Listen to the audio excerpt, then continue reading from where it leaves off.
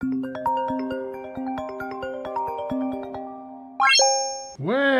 hello monkeys, welcome back to the circus. Hey, today we're gonna take a look at a whole bunch of knives. No, this isn't a box of stuff I got from somebody else. This is a box of my own stuff. This is boxes of my own stuff. This is a tiny part of my collection I keep telling you guys about. Keep kind of teasing it. I've been trying to find all of them to get them together to make a video for you guys, and I still can't find maybe 3 or 4 of the knives that go in this little sub collection. But I don't care. You'll kind of get the idea of what it is about 2 or 3 knives in. So we'll just take off and kind of start talking about these and see if you guys can pick up what's going on here. But we'll start small and work our way up. You probably recognize this one. It's a pretty common knife in an uncommon version. This is traction coated. Hold on, we got some lighting issues. There we go. Yeah, this is the Essie Azula, if you don't recognize that, my edge. This is the Beretta version with the traction coating and all that. Other than the traction coating and the Beretta emblem, it is a standard issue Essie. Super sharp, super awesome. Love this knife. Carried this one for quite a while until I got the stainless version I carry now. But this is the first knife in this sub collection. This is one of the ones I've used, and like I said, my edge, so you know what's up there. But paracord wrapped handle, nothing fancy, no scales on this one or anything. The standard plastic sheath, not Kydex, but the formed, I forget what they call Bolteron. Is Essie the one with Bolteron? Anyway, Essie Azula Beretta version is the first knife in this collection.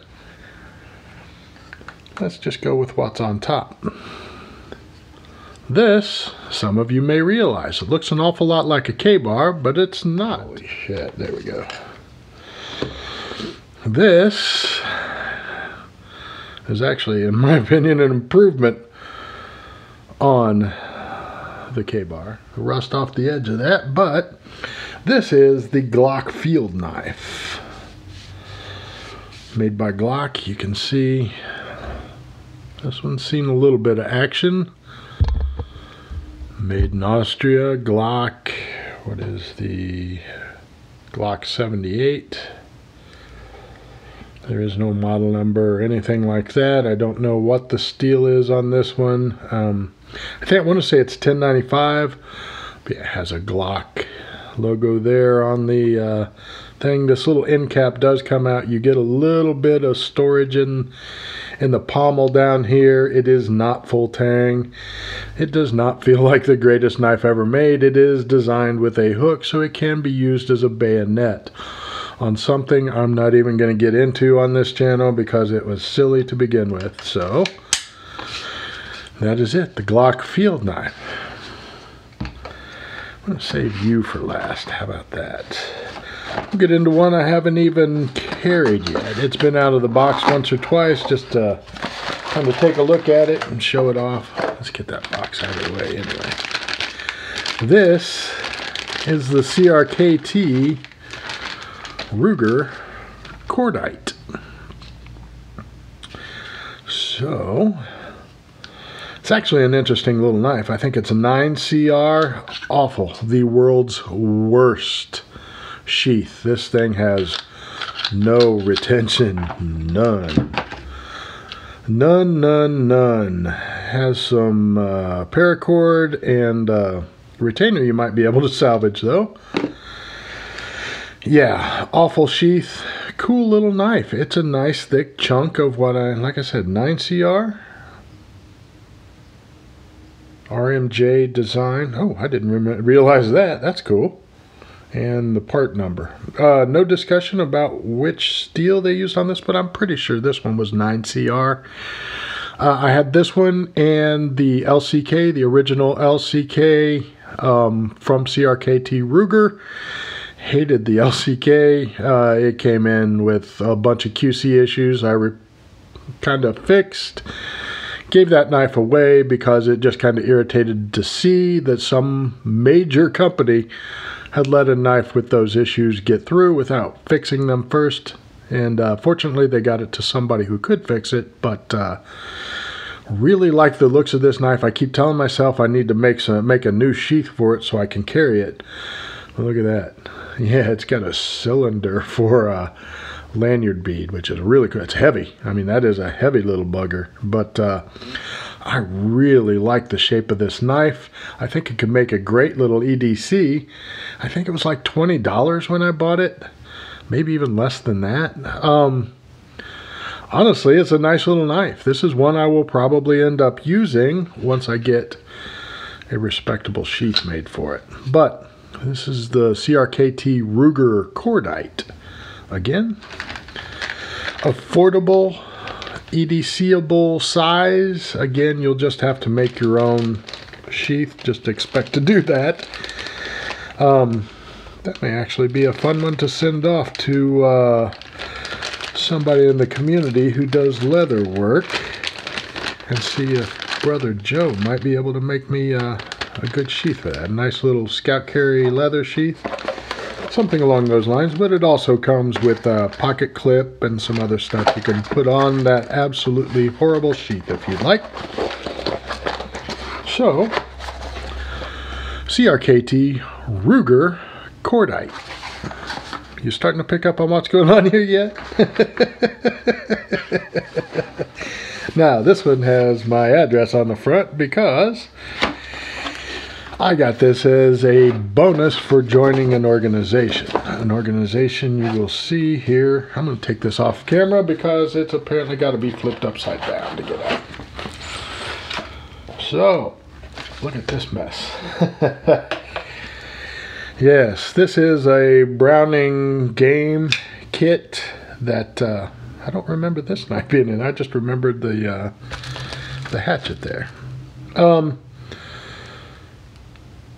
Made in China, Browning, doesn't tell me what the steel is. Probably 420 or something. Horribly uneven grind. Absolutely a cheap piece of crap.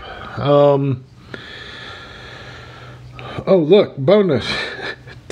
Tip down only carry. The right side only carry as well.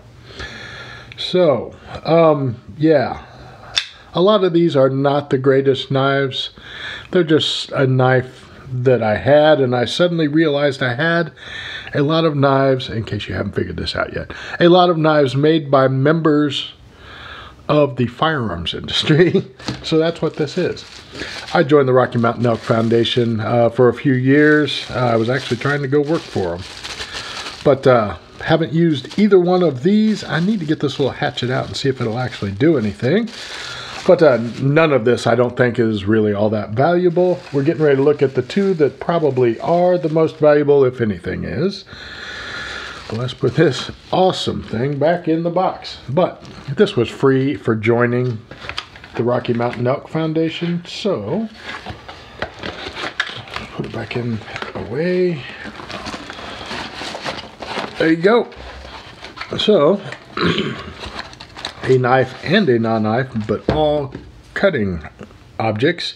Now, as well as these last two I'm getting ready to show you, there's also a Winchester fixed blade, a really, I mean, crappy on this level of crappy, Smith & Wesson assisted folding knife with the glass breaker and the strap cutting notch, all that. Just, yeah. So the two that immediately come to mind that aren't in here, yeah, they're stuff you've probably seen all over the place.